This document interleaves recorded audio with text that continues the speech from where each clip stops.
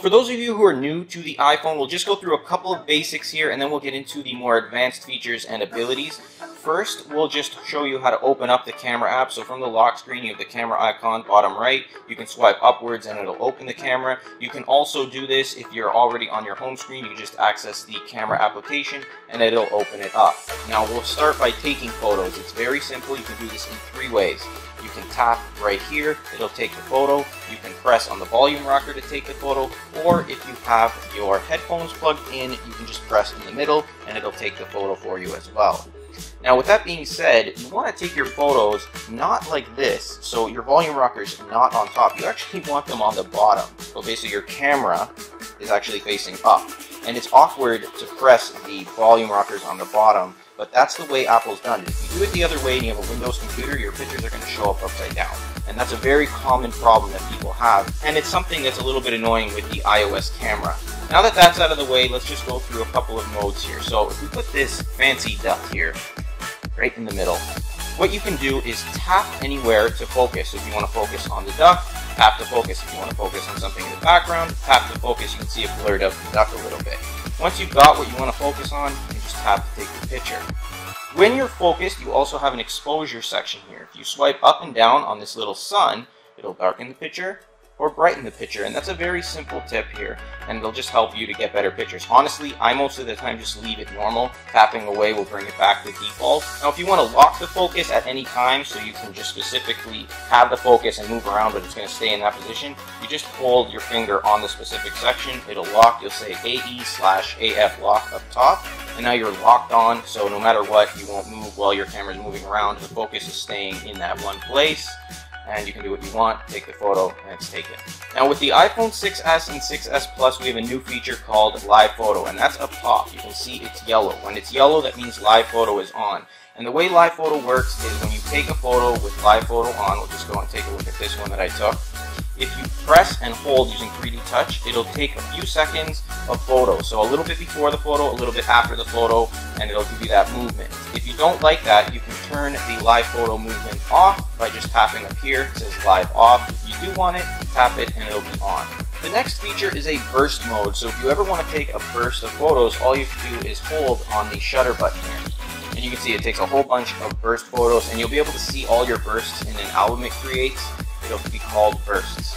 Now let's go over the rest of the settings at the top here. So first we have on the left side, this is going to control our flash. Now you can see you have auto, on, or off. I usually set mine to auto, but for this video we're going to play with off. Beside that is the HDR settings. Now I usually leave this on auto. You can turn it on or off. Basically what it's going to do, it's called high dynamic range, and it's trying to get the best part of 3 exposed pictures. So overexposed, underexposed, and balance exposed pictures, and it's supposedly going to create somewhat of a dramatic image, and it should help with shadowing and things like that. So you can choose that, see how it looks, test it out compared to regular photos, and see if it actually makes a difference for you. I usually just leave it to auto. The setting beside HDR is live, we talked about that, and then beside that is a timer. So if you want to set a 3-second or 10-second timer, you can do that, and then when you take the picture, it's going to take that time, and you can see the button down here, and then it'll go ahead and take the photo for you. Beside the timer, we have our front-facing camera. This will flip between the front and rear-facing cameras, so you can see it's just going to flip.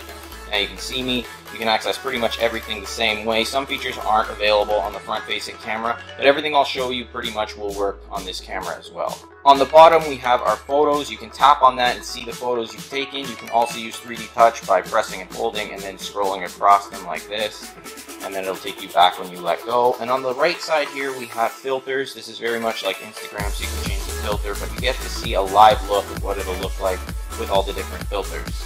Now let's scroll through the different modes here, and it's very easy to do so. You just swipe to either the left or the right to go through each one of the modes. We'll go through each one individually, and we'll start with the panoramic all the way to the right. Now this is going to take an interesting photo. It's a little bit difficult to take, but basically what you're going to do here is you're going to hit the panel button, the shutter at the bottom, and you're going to try to follow that arrow on the line here. We'll try to do this live, so I'm going to start facing this way. We'll tap that. And I'm going to just try to keep this arrow as close as I can to the yellow. It's a little bit hard. When you come off your line there, it's going to stop, and then you can take a look at that panoramic photo.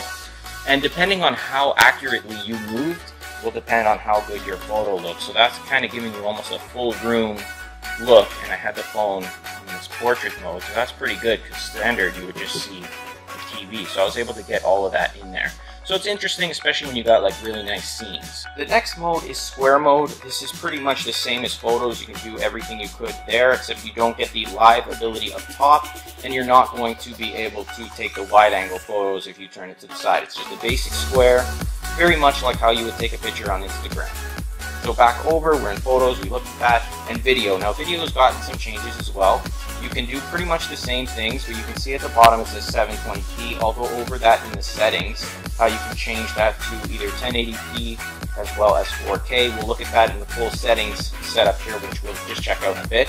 But again, you can turn a light on up here. If you turn it on, it'll light up in the background. I'm not sure if the camera picks that up, but it did turn on the light for you back here. Sorry for blinding you. So if you need a light with your videos, you can turn that on. I'll just turn it off right now.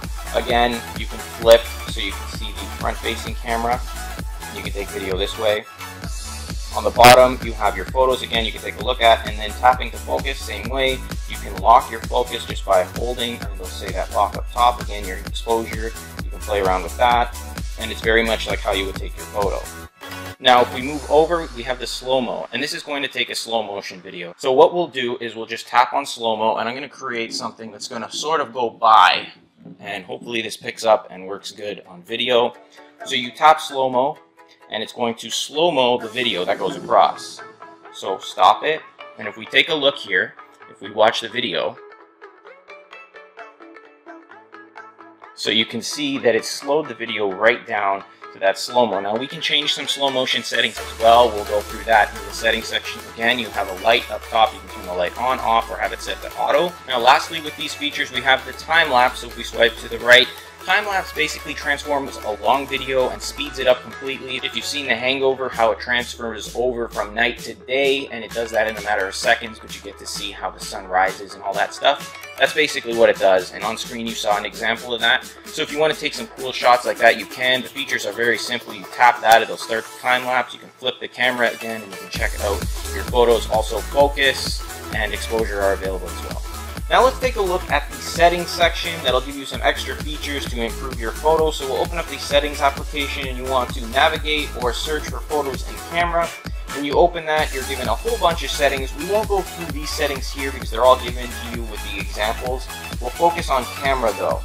First, we have grid. Now if you turn this on and you go back into the camera app, you'll notice that we now have this grid along your photos. This is going to help you get a straight photo, especially if you don't have a tripod or anything like that. You can see how it's lined up with the grid lines. Once again, below that we have the record video. So when you take videos, you can choose to take them in 720p at 30 frames, 1080p at 30 frames, or 1080p at 60 frames, or 4K at 30 frames. Now just a few things to consider when choosing this. The larger you go, so if you take a 1080p or a 4K, those are going to be larger videos, especially 4K. So if you have a 16 gigabyte device, 4K video is going to burn through that memory quickly. So for me, I'm keeping it at 720p HD at 30 frames right now. Most videos are taken at 30 frames. 60 frames, the best I can give you as an example is that's how soap operas kind of take their video at 60 frames. You kind of get that live feel to it. But most people, most videos, most movies are in 30 frames, and that's where I would usually keep it, either the 720 or 1080. But for every now and then, you can switch it up to a 4K to see the difference in quality. Now below that, we have the slow-mo settings, and this is pretty much the same. You can take slow motion videos at 120 frames per second at 1080p or 720p HD at 240. So you can see at 240 and 120 you're going to get different speeds in the slow-mo. You can choose this again. It's giving you little examples here.